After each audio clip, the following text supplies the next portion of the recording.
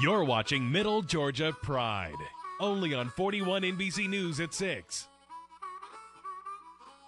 Today we continue our first week of Middle Georgia Pride in Dublin. The heart of Georgia has hundreds of volunteers, but one stands out.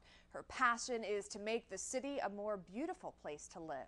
41 NBC's Liz Foster has the story of Dublin's hometown hero.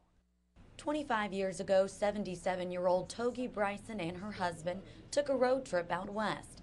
Togi noticed many of the small towns along the way had flowers everywhere she looked. And I thought, why can't Dublin do that? So she started with 2 small plots at Dublin City Hall. And it's just gradually grown and grown and grown. This is our garden. 4 years ago, when this farmer's market was built, Togi drew the plans for the lot and worked her green thumb. She basically took what was an old drainage ditch and made it a beautiful garden. Anything that's beautiful in the city, Togi has her hand in it, and it's what she does is magical. Togi now maintains several gardens around downtown Dublin and planted more than 2,000 flowers this spring alone.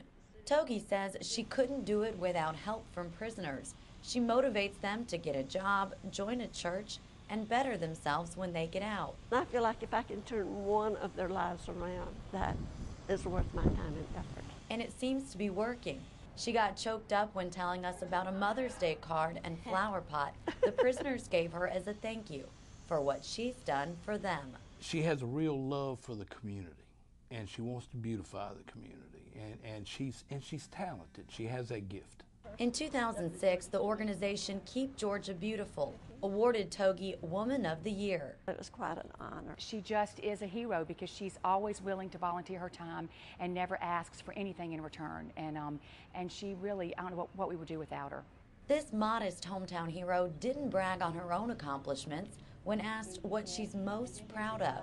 Come this December, all 3 of my grandchildren will have graduated from college, and I'm just quite proud of my family. In Dublin, Liz Foster, 41 NBC News.